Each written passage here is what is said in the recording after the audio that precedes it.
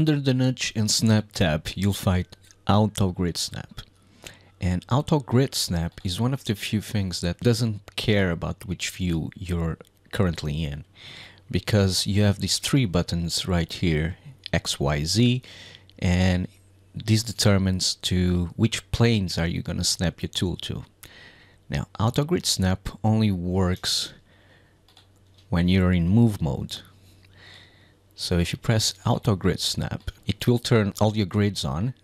And as you can see, my tool has already snapped because I clicked the canvas and let go of the mouse.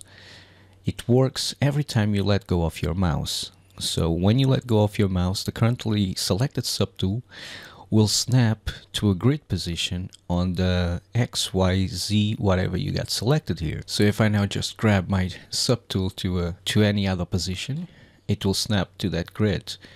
So it will snap to one of these grids points, as you can see. To snap, snap.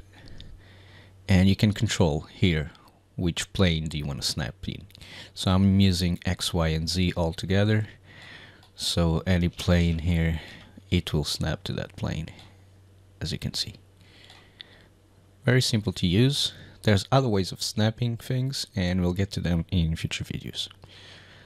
Now, you don't want to leave this on and go do something else, because every time you let go of the mouse, it's going to try to run this operation, and this might conflict with other things. So remember to turn it off every time you use it, and that's it.